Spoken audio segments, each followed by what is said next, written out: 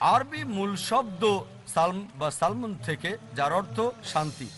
এটা মূল শব্দ সিলম থেকেও এসেছে, যার অর্থ নিজের ইচ্ছাকে আল্লাহর কাছে সমর্পণ করা। মানুষ ভয় পায় একদিন হয়তো আরবদের হাতে নিউক্লিয়ার বোম চলে আসতে পারে। তারা বুঝতে পারে না ইসলামিক বোম, শান্তির বোম অনেক আগেই পড়ে গেছে। এটা পড়েছে যেদিন নবী মুহাম্মদ সাল্লাল্লাহু আলাইহি সাল্লাম জন্মগ্রহণ করেন। পিস টিভি বাংলা, মানবতার সমাধান।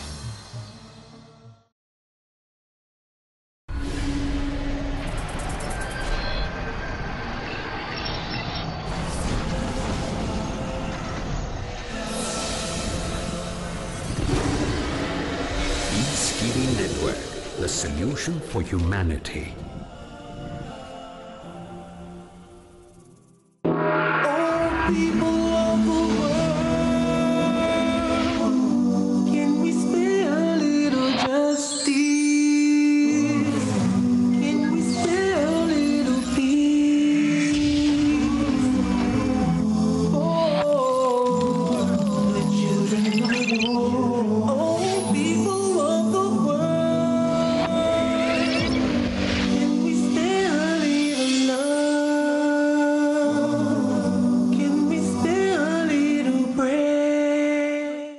Assalamu alaikum wa rahmatullahi wa barakatuh. Ladies and gentlemen, welcome back and welcome to another episode of Witness with Wahid.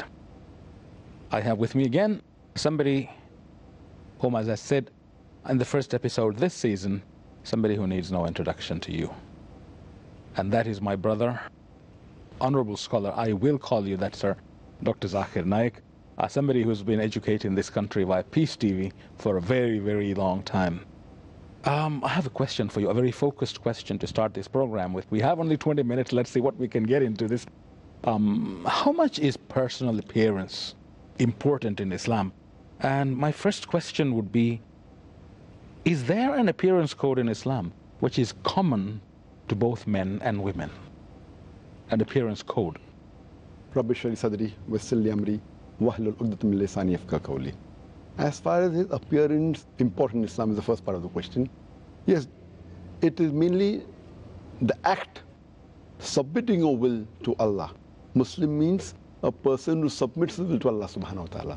The act is more important, but that does not mean that appearance is totally to be neglected.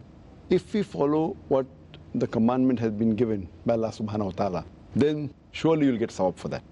As far as, for example, for a Muslim, our beloved Prophet Muhammad said, it's mentioned in Sahih Bukhari, in the book of dress, volume number 7, hadith number 780 and 81. Our beloved Prophet said, do the opposite of what the pagans do. Grow your beard and trim your mustaches. So that's the commandment of the Prophet. So this is a good label for the Muslims, the beard. That's a good identity. Secondly, the Prophet always, whenever he went out, he always covered his head. So that's a second label. But the beard is a more important label as compared to the covering the head. So that's an identity thing, isn't it? That's right. But no, my question was, is there a common code for men and women combined? As far as the label for men and women differs. I see. Okay. There is no common code on identity. There are other common aspects. This what I told you was about for the man. For the woman, as Allah says in the Quran in Surah Nur, chapter number 24, verse number 31, say to the believing woman that she should lower her gaze and guard her modesty, and display not her beauty except what appears ordinary of, and draw her veil over her bosoms, except in front of her husband, father, her son, and a big list of manner is given. So for the woman, basically, in the dress code, there are 6 criteria. Only the first criteria differs. Okay. For the man, the extent is from the navel to the knee. For the woman, the complete body should be covered. The only part that can be seen are the face and the hands up to the wrist. The remaining 5 criteria are the same for the men and the women. The second is the clothes they wear, it should not be so tight so that it reveals the figure. The clothes should be loose. The third is it should not be so glamorous so that it attracts the opposite sex. The fourth is it should not be transparent or translucent so that you can see through it. 5 is it should not resemble that of the opposite sex. And 6th, it should not resemble that of the unbelievers. So these are the 6 criteria for hijab mentioned in the Quran and the Sahih Hadith. Only the first one differs. That is the extent. I see. And for the label for the woman is the hijab she wears. that a complete body should be covered.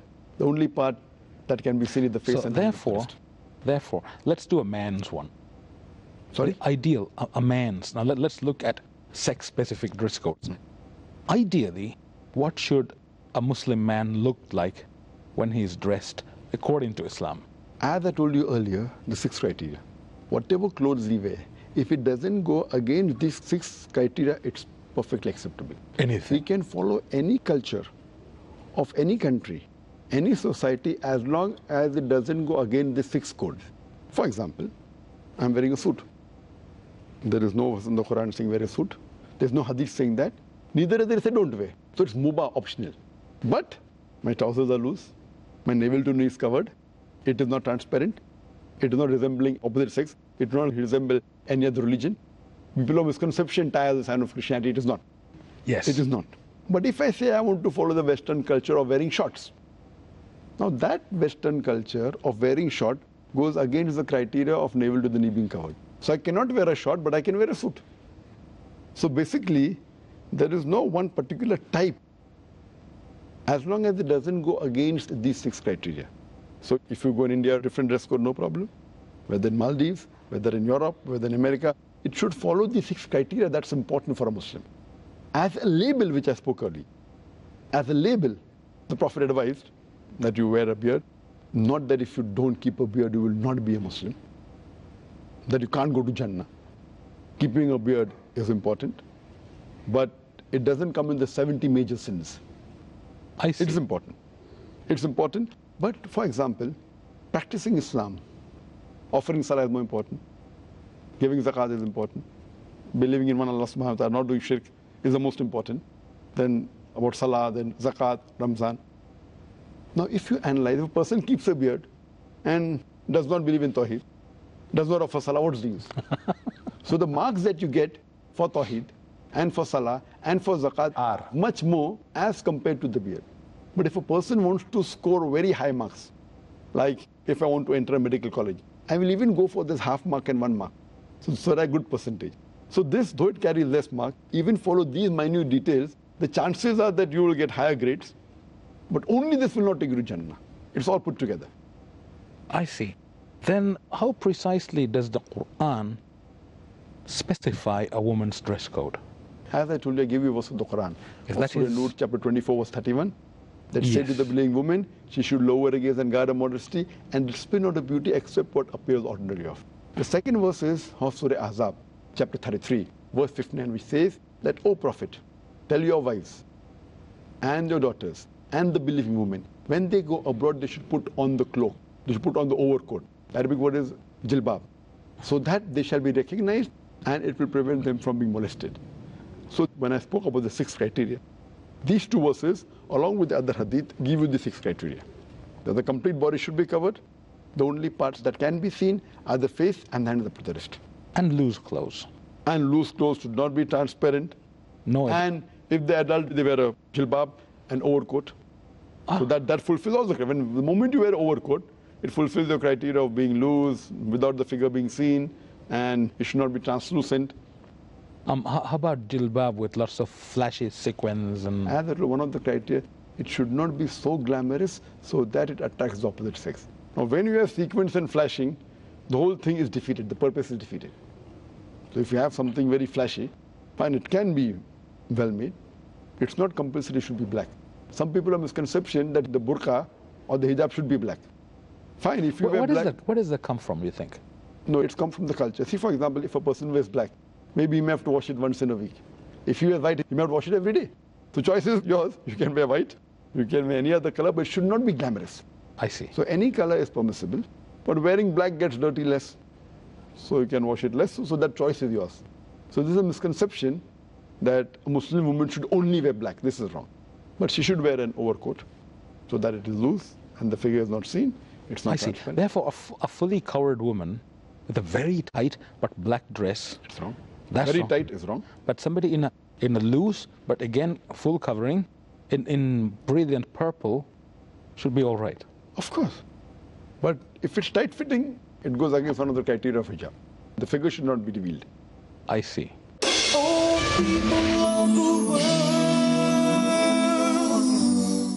Sheikh Muslehuddin. কেন আল্লাহ ওয়াহদাহু লা শারীকা লাহু guarantee দিয়েছেন, ইন্না নাহনু নাযালনা যিকর ওয়া ইন্না লাহু লাহাফিজ পর্যন্ত আমি এই গ্রন্থকে অবিকৃতই রাখবো, যার কোনো তুলনা নেই। আলিফ লাম মিম যালিকাল কিতাবু লা রাইবা ফীহ, এই গ্রন্থের মধ্যে কোনো সন্দেহ নাই। অক্ষরে অক্ষরে সত্য, প্রথম থেকে শেষ পর্যন্ত এটা সত্য। যা মহান আল্লাহ পাঠিয়েছেন হুদাল লিল মুত্তাকিন, মুত্তাকিদের হেদায়েতের জন্য। যা সব থেকে পবিত্র বই। আল্লাহর এই কালাম তাছাড়া চ্যালেঞ্জ করার মতো পৃথিবীতে কোনো গ্রন্থ নেই। যা মুমিনের জীবনকে আলোকিত করে দেয়। দেখুন বিশুদ্ধ প্রত্যাদেশ পবিত্র কোরআন, কাল রাত 10:30 পুনঃ সম্প্রচার সকাল 9টায় বাংলাদেশে, পিস টিভি বাংলায়। পরিচর্যা ছাড়া কোনো জিনিসই তার সৌন্দর্যতা টিকে রাখতে পারে না। ঠিক তেমনই ঈমান ও আমলের পরিচর্যা ছাড়া একজন মুমিনও তার লক্ষ্য উদ্দেশ্যে বুঝতে পারে না। শাইখ আখতার মাদানী। আসুন রসুল সাল্লাল্লাহু আলাইহি সাল্লামের রেখে যাওয়া বাণী শ্রবণের মাধ্যমে নিজের ঈমান তাজা করুন এবং রিয়াদুস সালেহিনের দর্শে আমার সাথে থাকুন। দেখুন রিয়াজুস সালেহীন কাল সন্ধ্যা 6টায় পুনঃ সম্প্রচার দুপুর 12টায় বাংলাদেশে, পিস টিভি বাংলায়।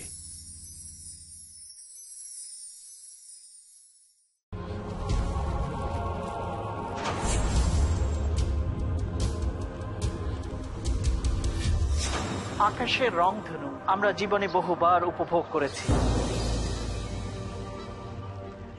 লাল, নীল, সবুজ, আকাশী, বেগুনি, হলুদ।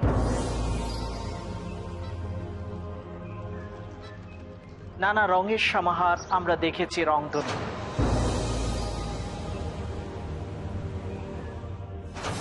কিন্তু জীবনের রংধনুকে কখনো কি আমরা বিশ্লেষণ করে দেখেছি?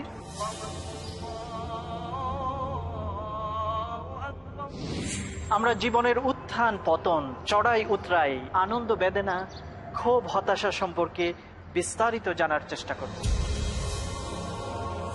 দেখুন জীবনের রংধনু কেবলমাত্র পিস টিভি বাংলায়।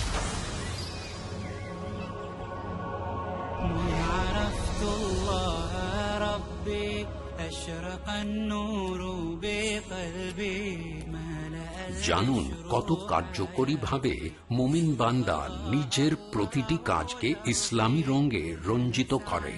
জীবনের রংধনু প্রতি মঙ্গলবার রাত 10টায় পুনঃ সম্প্রচার সকাল 8:30 বাংলাদেশে, পিস টিভি বাংলায়। আল্লাহ রাব্বুল আলামিন ব্যবসাকে হালাল করেছেন, সুদকে হারাম করেছেন। হালাল উপার্জন করুন।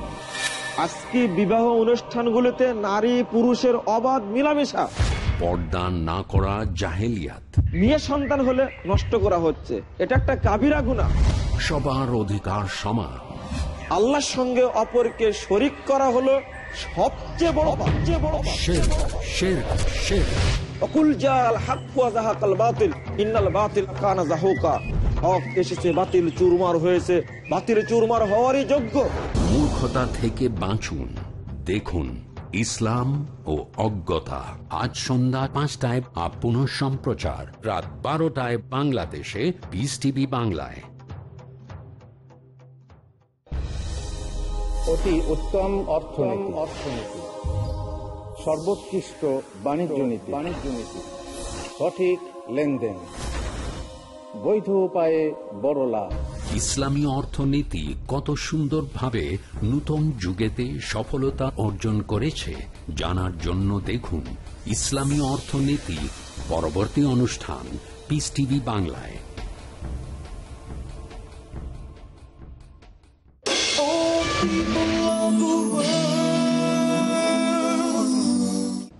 And a lot, I believe, has to do with how you carry yourself as well. Of course, this is only the dress code, not the complete hijab. This is the hijab of the dress. Then there's the hijab where a person walks, the way a person talks, the way a person thinks, all. Hijab of the eyes is there, lowering the gaze, what he thinks in the heart, how does a person talk, how does he Seriously, walk. brother, did you say hijab of the eyes, hijab of the thought? Everything is there. This hijab is of the dress code only. Can you tell me a little bit about this? This is very interesting to me. For example, the first part of the verse I quoted, Surah Nur, chapter 24, verse 31, said to the believing woman, she should lower her gaze. That means when a woman, but before that, before this verse, it speaks about for the man. Normally, scholars speak about hijab for the woman, but Allah subhanahu wa ta'ala first speaks about hijab for the man and then for the woman. Allah says in the verse earlier, in Surah Nur, chapter 24, verse number 30, say to the believing man that he should lower his gaze and guard his modesty. Moment a man looks at a woman, and if any unashamed thought comes in his mind, he should lower his gaze. That is the hijab for the man. Then comes the hijab for the woman. That means she should lower her gaze. So when you look at a girl and but natural, and if any unashamed thought comes, you should lower your gaze. No one can say that he looks at a girl, nothing happens to him. If a man says he looks at a girl, beautiful girl, nothing happens to him, he requires a psychiatrist. Okay. Right? So the Quran says you lower your gaze. So that is hijab of the eyes. Hijab of thought. When you look at a girl and think something wrong about her, you start thinking obscene things, that's hijab of the thought. Hijab of the heart. So all this put together is a complete hijab. There may be a lady who may be following all the dress code, completely covered, loose clothes, not tight fitting, everything, but if her behavior is not good, otherwise, she's talking to the men without any hijab and very free and shaking and then dancing, etc. So she's following the dress code of the clothes, but not of the act, of the behavior. So everything put together. Which is more important? All are important. But natural behavior is more important. But you say only behavior, if a person, okay, I'm being very modest, but I'm going to wear a mini. The moment you behave modest and wear mini, then you're inviting trouble. So it is all put together as a package. This is something that I think a lot of us can learn from. And especially, you put it in such nice words, that there is hijab for the man.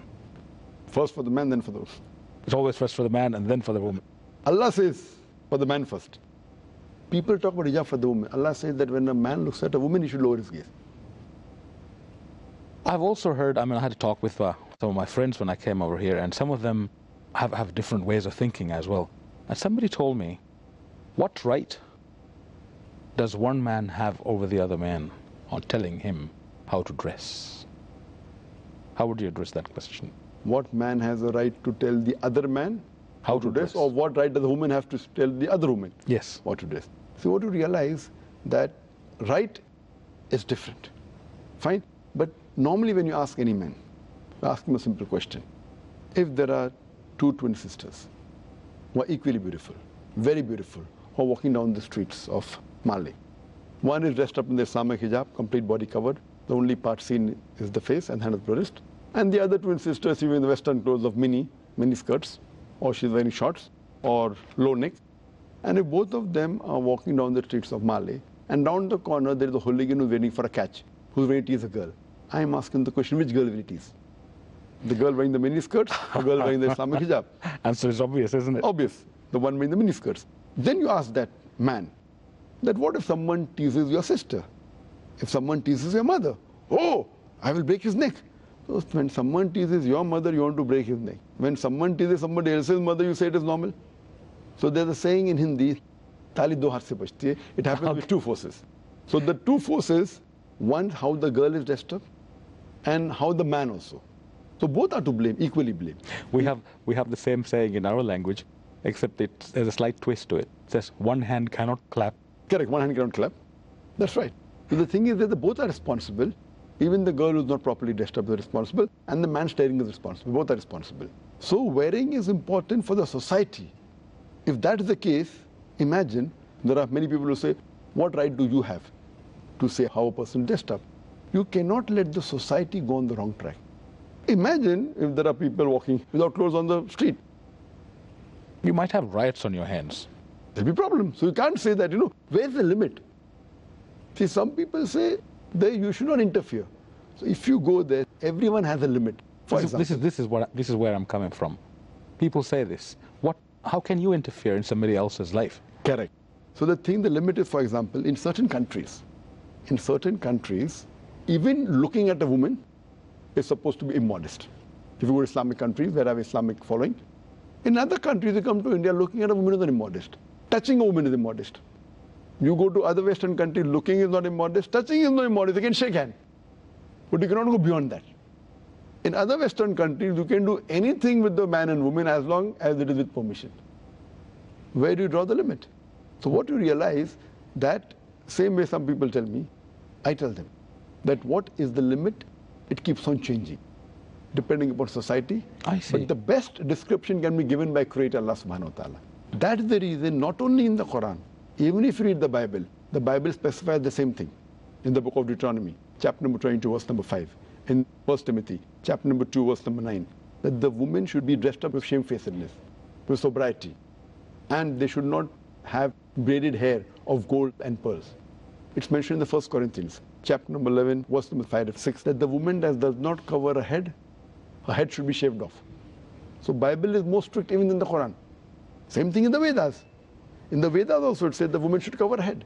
So what we fail to realize that our Creator, Allah subhanahu wa ta'ala, who has created us, knows what is the best. He is the Creator. He knows what is the best, which will be best for us, how to lead a life which is of peace. And there you have the exact stamp. That's right. For that particular answer. And plus, logically also you can prove this. Please, elucidate. Logically I have asked you the question, which girl will it is? And you said, but obvious, the girl wearing the Western clothes. That means the girl wearing the Western clothes is inviting trouble. She's inviting. So what we would say, that she is a cause and the person staring is a cause. Both are equally responsible. But how about if you have somebody who is very, very modestly dressed, who passes a comment on someone else, hey, that person's dress is not according to what I believe is right. Is that permissible? It is permissible. What is the intention is important. If the intention of that person is to get the other human being on the straight path, it is permissible, but it should be done with hikmah. As you earlier quoted the verse of the Quran of Surah Nahl, chapter 16, verse 125. Udu ila sabili rabbika bil hikmah wal ma'azit al hasna wajadun billati ahsan. Invite all to the way of thy Lord with wisdom and beautiful preaching. Bil hikmah. And argue with them in the ways that are best most gracious. You should not insult. Hey, what are you doing? Why are you wearing that? It's not allowed. Do with hikmah, with love and affection. As the Quran says, you win over your enemies rather than defeat them. Brother, in the previous episode, you mentioned the concept of having faith. And here you're coming up with another very firm statement here. Do it with love. Of course, love, hikmah, and wisdom. With wisdom. Our main purpose should not be to insult the person. Our main purpose is to get him on the straight path. As Allah says in Surah Al-Imran, chapter 3, verse 110, Kuntum khaira ummatin ukhrijat linnas ta'muruna bil ma'ruf wa tanhauna 'anil munkar wa tu'minuna billah. We Muslims are the best of people evolved for mankind because we enjoin what is good and we forbid what is wrong and we believe in Allah. Therefore, your message here is when it comes to dress codes for Muslims, all the signs are there, all the indications are there, the directions are there. That's right in the book. Go there, take a look at it. But if you want to correct your brother or sister, don't insult. Correct. Do it with wisdom. Do it with kindness. Do it with love. What a beautiful message, my brother. Thank you so much. I enjoyed that, and I'm sure our audience did as well. Just to add one point. Yes. Normally people, when they try and put beard is important or salah is important, of course the action is important. But they cannot belittle the dress code. The dress code is important. As I said, it may not come in the major sense. But if a person wants to go to Jannah and wants to collect even those half marks out of 100, 1 mark out of 100, this altogether, such things will add up. So even the hijab is important, even the beard is important. It may not be as important as salah. Fine? But a person doing both together, offers salah, gives zakat, is charitable, is honest, and keeps the dress code, then he'll go on a high level, inshallah. Thank you so much for that beautiful message of love, my brother. Ladies and gentlemen, that's all we have time for this evening, and thank you so much for having both of us in your sitting rooms this evening. May God bless you, and may you have a beautiful evening ahead of you. Wassalamu alaikum wa rahmatullahi wa barakatuh. Justice, can we spare a little peace for the children of all people of the world? Can we spare a little love? Can we spare a little prayer for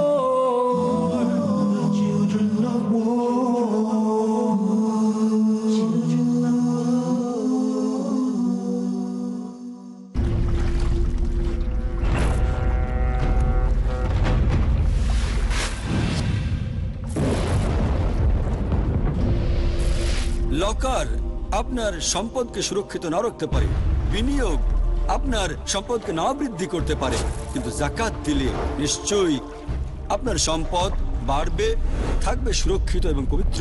piece টিভির সাথে থাকুন। আপনার যাকাত দানের অর্থ পাঠাতে পারেন IRFI, আলট্রায়ন bank, quadrant code 48 Calthorpe road, Birmingham, UK। Pound account number 011323301, IBAN GB52 LOYD 30963401 024192, short code 300083, সোয়েব BIC code IBO BGB22। টাকা পাঠিয়ে আমাদের ইমেল করুন admin@peacetv.tv। পিস টিভি, মানবতার সমাধান।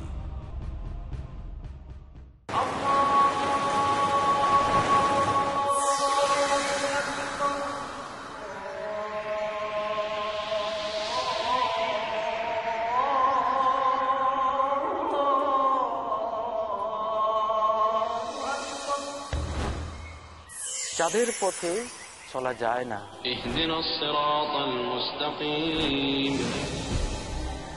তারা কারা?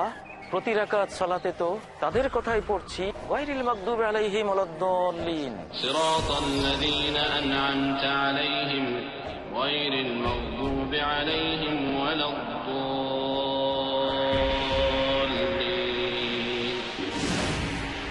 তবে কি ইচ্ছে করে অথবা জ্ঞানের ভুলে আমরা অনেকেই ছুটে চলেছি সেই অভিশপ্ত এবং ভ্রান্তদের পথেই? জানতে দেখুন পিস টিভি বাংলায় আমাদের আয়োজন যাদের পথে চলা যায় না। সুবহানাল্লাহ, হামদুলিল্লাহ, ওয়া লা ইলাহা ইল্লাল্লাহ, আল্লাহু আকবার। সুবহানাল্লাহ, হামদুলিল্লাহ, ওয়া লা ইলাহা ইল্লাল্লাহ, আল্লাহু আকবার। জানেন কেন ইসলাম মন্দ পথকে নির্বাচন না করার নির্দেশ দিয়েছে? যাদের পথে চলা যায় না। আজ রাত 10টায় পুনঃ সম্প্রচার সকাল 8:30 বাংলাদেশে, পিস টিভি বাংলায়।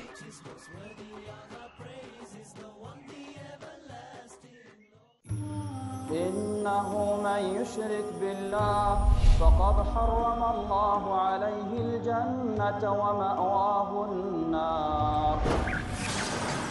নিশ্চয়ই যে আল্লাহর সাথে শিরকে লিপ্ত হয়, আল্লাহ তার জন্য জান্নাতকে হারাম করে দেন এবং জাহান্নাম অবধারিত করে দেন। শহীদুল্লাহ খান মাদানী।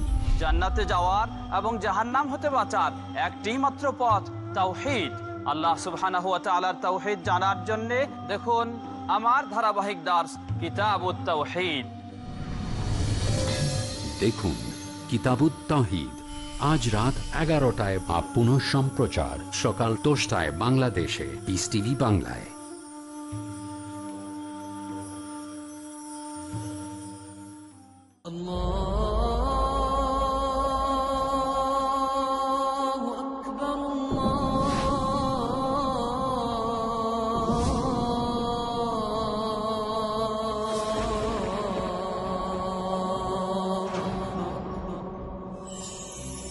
আল কোরআন কারীম হেদায়েতের মূল সম্ভার। আল কোরআন কারীম থেকে হেদায়েত নিতে চাইলে আপনি অবশ্যই হেদায়েত পাবেন। যদি আল কোরআন থেকে যারা হেদায়েত পেয়েছে তাদেরকে আদর্শ হিসেবে গ্রহণ করেন। আসুন আল কোরআন থেকে হেদায়েত লাভ করার জন্য দেখুন আমার অনুষ্ঠান ইসলামের বুনিয়াদী শিক্ষা, শুধুমাত্র পিস টিভি বাংলায়।